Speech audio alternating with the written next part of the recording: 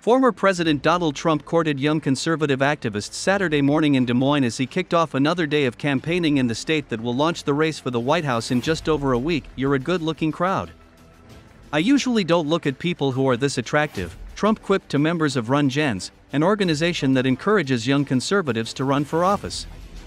Many in the audience at the Embassy Suites Hotel in Des Moines seemed surprised to see Trump, whose visit had not been previously announced. Trump's campaign is hoping to turn out thousands of supporters who have never caucused before on January 15 as part of a show of force aimed at denying his rivals momentum and demonstrating his organizing prowess heading into the general election. "I just want to tell you that we have an opportunity. This is the most important election we've ever had," he said. "I think this election will be very, very pivotal for our country." Trump is set to hold a pair of Commit to Caucus events later Saturday in Newton in central Iowa and Clinton in the state's Far East.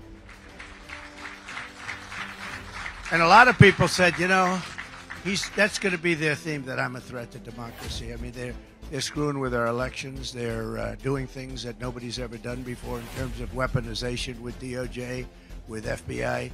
I got indicted more than Al Capone. Darling, okay, look, let me tell you, it's a surprise.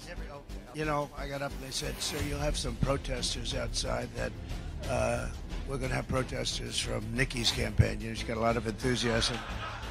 So I go down to the elevator. I'm all set. I'm going to walk right through those protesters. There was one person. Hi, Mr.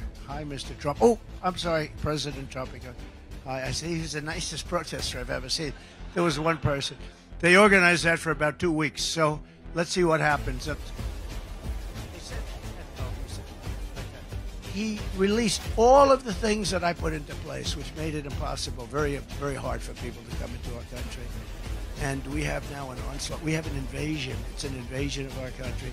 So this is the most important election we've ever had, and I appreciate your support.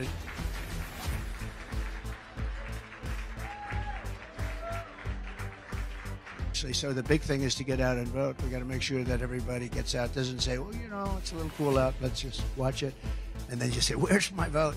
Because that sets the stage for November, very importantly. When they see this, when they see the kind of enthusiasm, I've never seen enthusiasm more than 16 and more than 2020. I've never seen the enthusiasm.